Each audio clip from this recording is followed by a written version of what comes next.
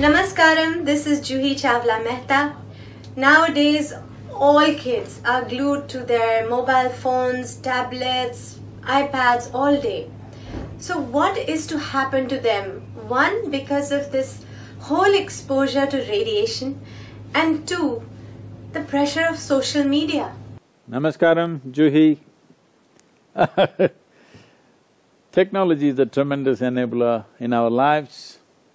How many things have become easy and our lives have become so enhanced because technology facilitates so many things in our lives. Well, what you're actually complaining of is not technology, you are complaining of human compulsiveness. If they start eating, they don't know when to stop eating. If they start drinking, they don't know when to stop drinking. So whatever they start doing, they become compulsively addictive to it. So right now, the thrill is about the gadgets for this generation. So, technology is not to be blamed, we have not addressed human compulsive nature. Human compulsiveness can only be addressed with consciousness, more conscious way of existing. To become conscious, there are many tools. We have not propagated this large scale in our society. It has to become a part of our existence. At a very early age, children should learn to live consciously. Once they're conscious, they know when to use what and how much to use. It's individual choice.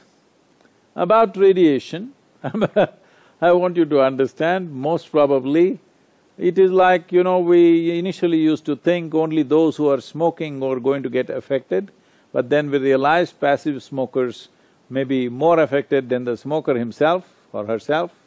So similarly, somebody else may be using technology around you, there is Wi-Fi in your house, people are using telephones all around you, so you cannot escape that radiation. Yes, it has some consequences, but at the same time, the amount of life that it facilitates, we're willing to make a trade-off with it to some extent, but to what extent you wish to use technology must be your personal choice. Coming to social media is much easier to handle than a live society. When live society was there, your friends, your family, your mother-in-law, your husband, wife, this, that, everything, when they cling to you, you can't switch them off. Social media, if you don't like it, you can turn off your phone. So I think this mode of interaction gives you much more freedom than the ancient way of interacting with society, because if you went about the town making a lot of friends, you got entangled in so many ways. Today you are making friends only by sending messages.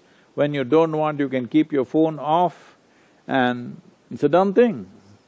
So, these are all wonderful conveniences that have come into our life, but many people are making this also into a great problem and a disease, an illness in their lives.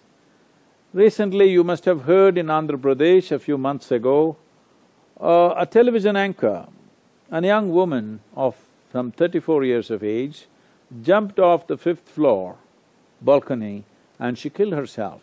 She left a note saying that, "Nobody is responsible for my death, but my brain is my enemy." So the greatest things that are given to you can become your enemy if you don't learn how to use it responsibly. This goes for everything, not just for gadgets in your hand. This goes for your car, this goes for your food, this goes for your…